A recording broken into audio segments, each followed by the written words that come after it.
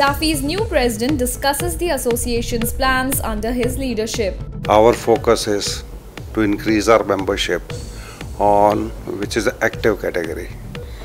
So active categories, we appreciate people, those who are in travel business, they become ITA agents and then they become our members. Our main aim is that the agents in our country should have first of all, proper ticket stock.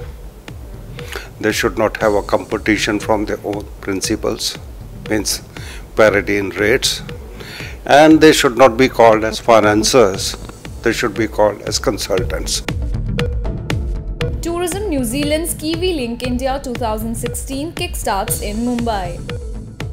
We've got 35 New Zealand operators that have come up for 3 days or 2.5 days of a business exchange with 80 travel agents from across India. We've seen 60% growth in the last 5 years, and last year was certainly no different. So year ending May, total arrivals into New Zealand are up 11%, and holiday arrivals are up 15%. We expect double-digit growth out of this market. India continues to be in the top 10 source markets into New Zealand.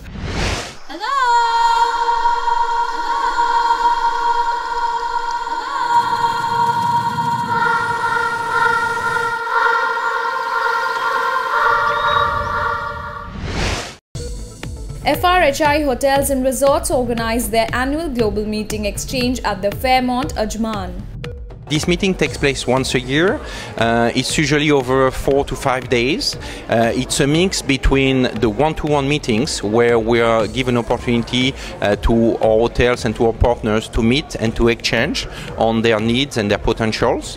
And we are also spending a few days on the destination by itself, showing and demonstrating what the destination has to offer to the MICE market. In India, we have a strong presence in Jaipur with the Fairmont and Calcutta with Swiss Hotel. For us, it's a very strong market. It gives our hoteliers a chance to meet with customers on a one-to-one basis. We have people coming in, we have our clients coming in from the States, from Australia this year, which is a new market, and also from other parts of Asia, such as Singapore and China. We have quite a large delegation from China as well as India. Australia records an 18% rise in Indian arrivals in May this year.